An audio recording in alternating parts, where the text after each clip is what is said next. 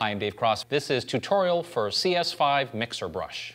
While it's not an everyday tool, the Mixer Brush has an interesting option because it treats your colors differently than a regular brush. Normally, you paint with a color, end of story. With the Mixer Brush, you have to imagine almost like your paint is wet and you're going to start mixing it all together.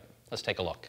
So I've created a simple document just with 3 bars of color so I can show you the difference. When I have my regular brush and I pick some color, it paints and basically just ignores anything underneath it.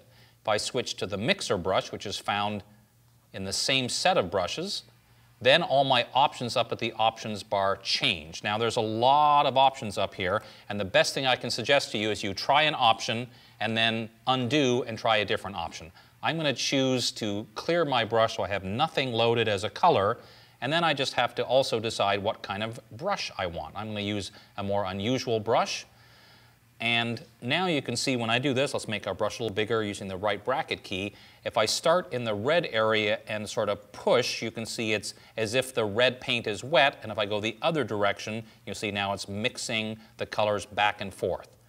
So the angle and distance I push is going to make a difference. So people use this for lots of purposes, including making something from a photograph into a painting, or just making unusual backgrounds. And again, be sure to experiment with all these settings, and remember, it's like you're working with wet paint. Now, as I mentioned, there's a ton of options for the Mixer Brush tool, and the best thing you can do is try some setting, paint a little bit, and then undo it and try a different setting, and that way you'll start to discover the settings you like the most for the Mixer Brush.